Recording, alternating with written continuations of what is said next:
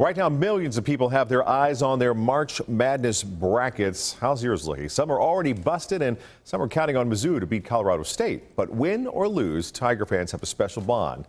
KSHB explains from Lexington tonight.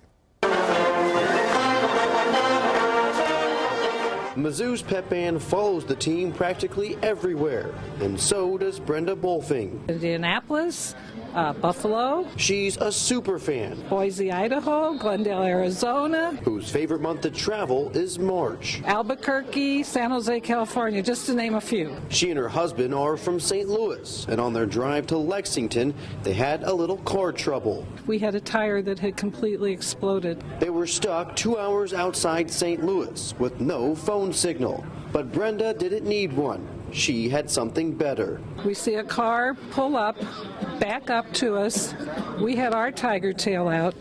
They had a tiger tail out. A complete stranger, connected only by a little team spirit, stopped to help. This young man and his wife, who didn't know us, stopped and changed our tire for us. Brenda says that's what Mizzou is all about. Now we can only hope that spirit is enough to push the Tigers on to the next round. Win or lose, I'll have complete post-game coverage tomorrow morning. Here in Lexington, KSHB 41 Action News.